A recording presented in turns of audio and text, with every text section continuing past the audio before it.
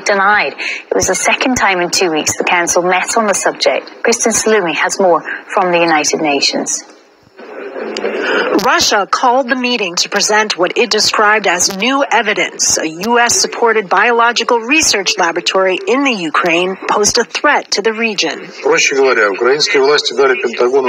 Put simply, the Ukrainian authorities gave the Pentagon carte blanche on the territory of Ukraine to carry out dangerous biological experiments there. This is not the noble assistance to Ukraine that the American representatives talk about.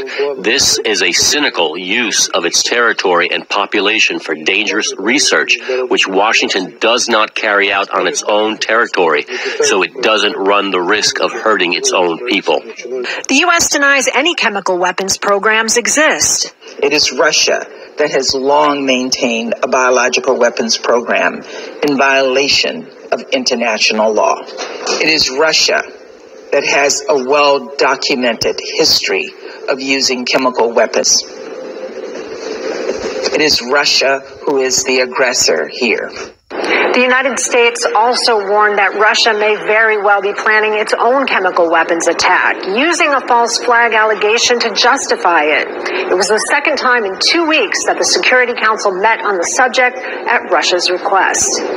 The UN's High Representative for Disarmament said they had no evidence of chemical or biological weapons, but she also conceded that the United Nations currently has neither the mandate nor the technical or operational capacity to investigate this information. I asked the United Kingdom's ambassador if that undermines their argument. If there is a genuine concern, the right thing to do would be to seal off the site, have a ceasefire, seal off the site, and then allow experts in to investigate. It is not the right thing to do to bring spurious claims to the UN Security Council, which are debunked by everyone there.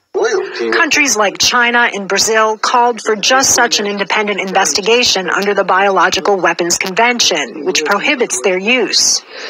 Meantime, daily attacks continue to batter Ukraine, many of them indiscriminate, according to the United Nations, causing damage to civilian infrastructure and mounting casualties. Kristen